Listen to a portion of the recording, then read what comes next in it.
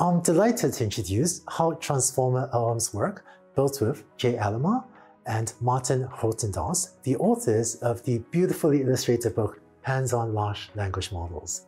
Jay is Director of Engineering Fellow at Cohere, and Martin is Senior Clinical Data Scientist at the Netherlands Comprehensive Cancer Institute. In this course, you learn at a deep technical level about the inner workings of how the Transformer network architecture that powers LLMs works. This is the architecture that revolutionized generative AI. In fact, the GPT in ChatGPT stands for Generative Pre-trained Transformer.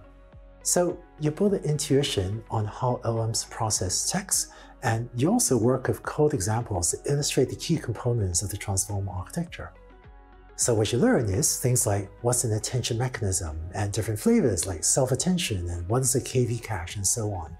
And if these terms don't yet make sense to you, they will after this course. The original Transformer was introduced in the 2017 paper Attention is All You Need by Ashish Vaswani and others as a highly scalable model for machine translation tasks.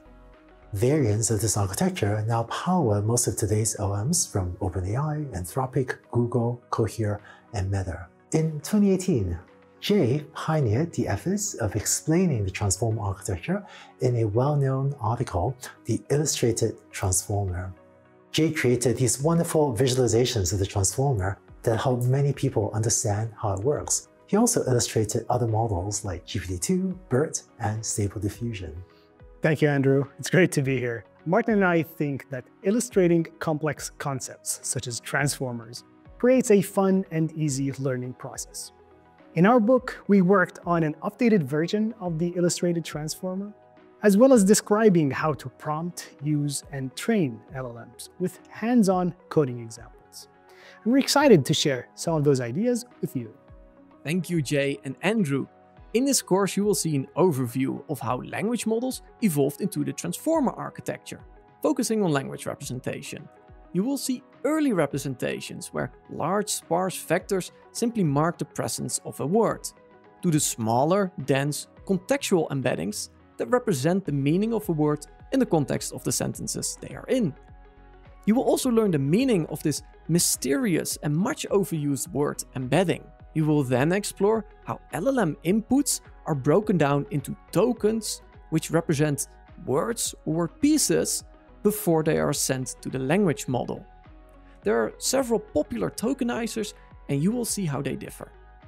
You will also learn how LLMs map each token to an embedding vector. You'll then take a closer look at the components of the LLM architecture and learn how decoder-only LLMs generate outputs. You will learn the details of the transformer block and how it has evolved in the years since the original paper was released. You'll explore an implementation of recent models in the Hugging Face Transformers library.